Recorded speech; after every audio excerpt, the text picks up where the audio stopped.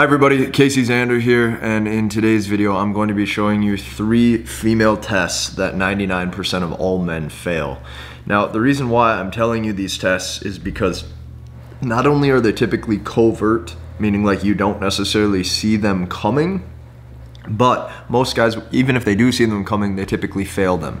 Now these 3 tests is going to be depending on how you react, how your tone of voice is, how you speak, how you convey yourself, is going to be the defining line and the defining factor between you actually attracting the woman that you're trying to attract, getting the number, getting the date, anything of that nature. Now, before we begin, real quick, you guys know I'm closing down the Masculinity Blueprint when we hit 2,000, and right now there's less than 90 seats available. And yesterday, I got one of the coolest testimonials I've ever got. On the video that I published yesterday, this is what Dylan says.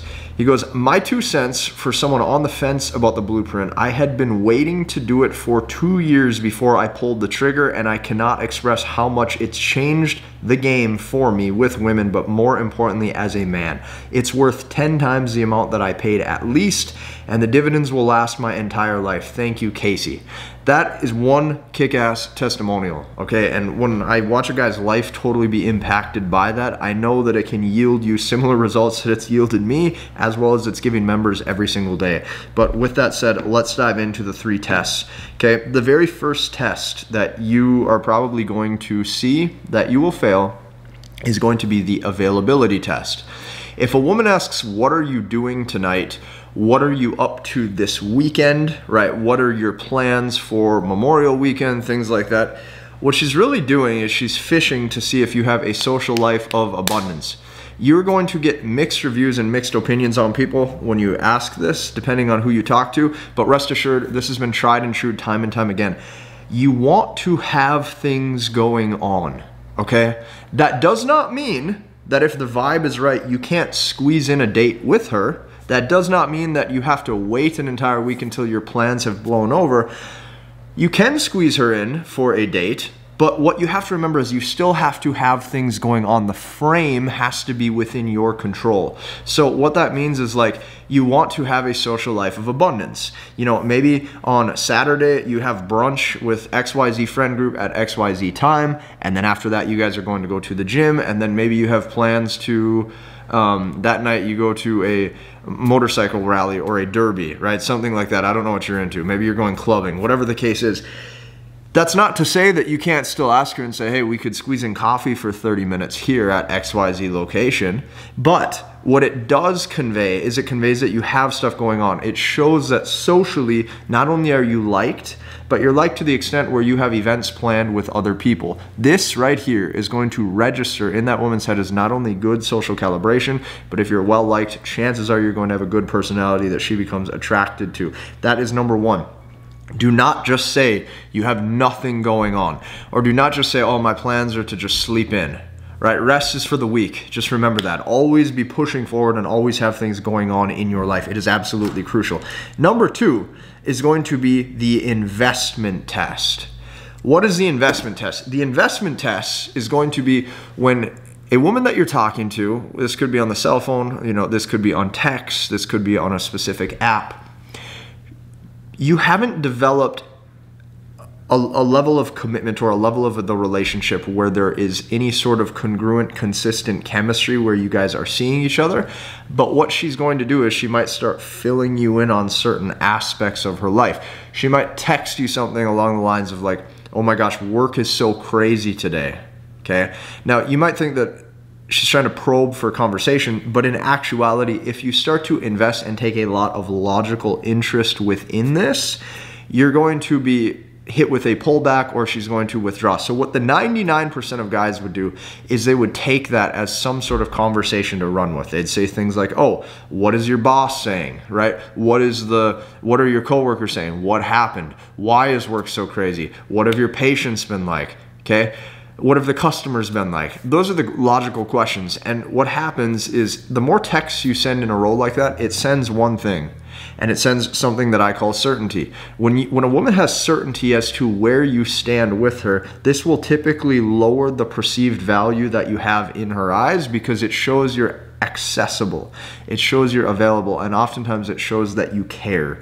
The investment test shows that you already have preconceived investment, or you already have a preconceived notion that you're invested in her, probably off nothing more than looks, beauty, or just overall you like her shape and appearance. If that is actually how it is, that's going to be a massive turnoff. And the reason why it's a massive turnoff is because number one, it's going to show thirst. Number two, it's going to show neediness. And number three, it's going to show lack of options.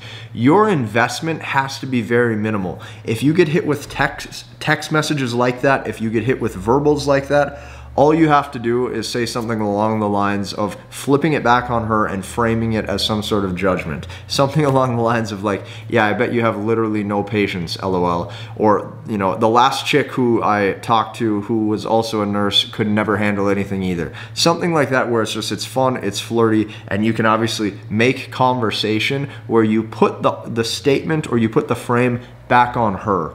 That's crucial. Number three is going to be the certainty test. Okay, what is the certainty test? The certainty test is when the woman is fishing for how certain you are to give her congruent evidence that you like her. So think about this for a second. One of the things that you will probably notice if you're a guy who is dating online, that you're dealing with women in public, or that you're dealing with women that you meet at the bar, at the clubs, at restaurants, things like that, you'll oftentimes get hit with a type of question such as, you know, am I like the other girls that you talk to? If a woman says, am I like the other girls that you talk to, she wants you to fit her frame. That would mean you following and you answering, you giving a logical or a direct question. Instead, be indirect and be non-needy. What the 99% of guys will do to fail that test is they'll say, oh no, you're completely different. Or they will just agree and say, yeah, you're kind of like all of them. But notice that she has certainty. You either gave her a yes or you give her a no. That is certainty. That lowers attraction. Sexual tension, and specifically seduction, is built when there is uncertainty and a push-pull dynamic that includes flirtatious banter and teasing. So if a woman would say something like, am I like the other girls that you talk to? You say, I don't know. Am I like other guys that you talk to? Notice you did not answer the question. You were indirect and you were non-needy. It also showed that you were high enough value to pass the test and not even directly give her an answer. You were willing to change subjects and operate on your own terms. So these three tests specifically, if you can pass them, will not only separate you from all 99%ers out there, but this will already get you to start thinking, adapting, and being like the 1% of guys who quote unquote just get it. The guys that show true masculine competence, and the guys that also know how to communicate with women in the right way, so that way you can come across as a true high value male.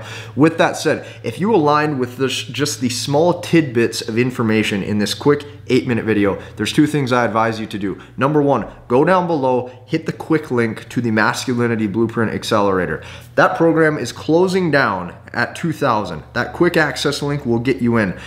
On top of that, if you are brand new to hearing about MBT, masculine behavioral techniques, brand new for 2022, I shot an end-to-end webinar. That webinar is going to show you the 4 keys of MBT. You can click that link, you can hop into that webinar training. It's going to show you an exact step-by-step process of how this system works, how it can work for you, how it can help you develop the attraction that you want, and ultimately how you can get the results in life as a man that you have always wanted. Hit the like button, comment, and subscribe, and we'll see you in the next one.